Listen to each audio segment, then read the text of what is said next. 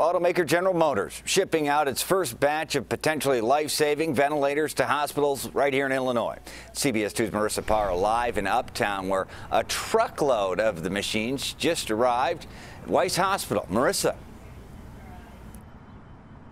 Brad, this is indeed what you would call a life-saving delivery. 10 ventilators produced in the last few weeks by General Motors and Ventec. Now, this was driven by UPS from Kokomo, Indiana, today right here to Uptown Chicago. And for a hospital like Weiss, they say it couldn't come soon enough. You see, this hospital has been hit hard by COVID-19. They serve an elderly population, half of which they say are Medicare recipients, both high-risk groups. The hospital has seen over COVID-19 patients, they say at least 90 and at least 12 deaths since the crisis. Right now, Weiss currently has 15 ventilators open, 20 currently being used, but they say that number fluctuates day to day. The need so great that at one point the hospital had a crisis. The city had to step in to give them ventilators before this shipment today could arrive.